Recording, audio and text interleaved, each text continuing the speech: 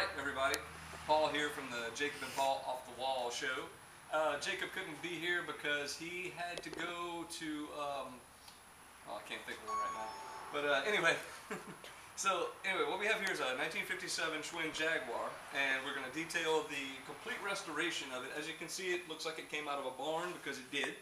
And today what we're going to do is start some disassembly. Alright, first thing we're going to do is take off the speedometer, which is also the stem bolt, and that is a half-inch bolt right here on top. I want to come on in here and see what we're up to here. And it's kind of tight, as will a lot of things be on something like this, but when we come back I'll have it removed and we'll show you how it comes out.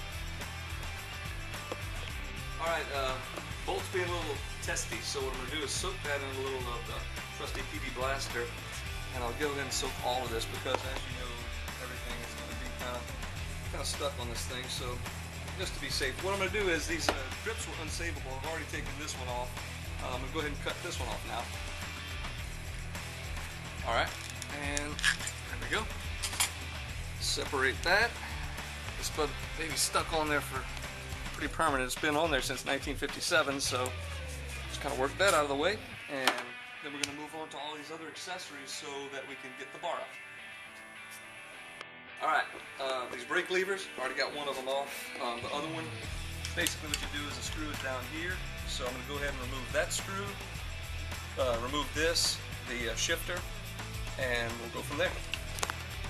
Alright, and now with all those pieces removed, we can go ahead and loosen the handlebar clamp here, work that baby out of there, and away it goes. Hi there. Next thing we're going to do is take off the wheel. I've already taken off one of the axle nuts, and now I'm going to take the other one off. Oh, silly me. It's not a wrench. Okay, here we go. Alright. Get that off of there, and then just spread everything out. I am going to have